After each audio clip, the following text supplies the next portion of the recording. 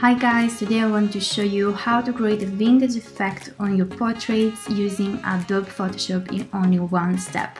The process is very easy, you just have to download some vintage film texture. I choose this one. You can easily find them on Google just digiting vintage film texture, and you're gonna import it on Photoshop, select it, drag and drop it with this tool, the first one on the left. You're gonna transform it as you wish on top of your image,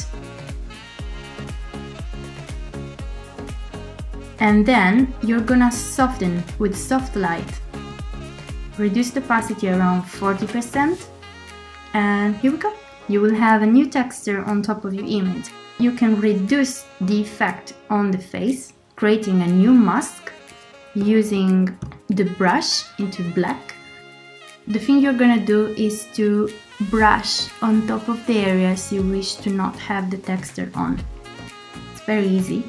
In this way, you're gonna have your image with the new texture.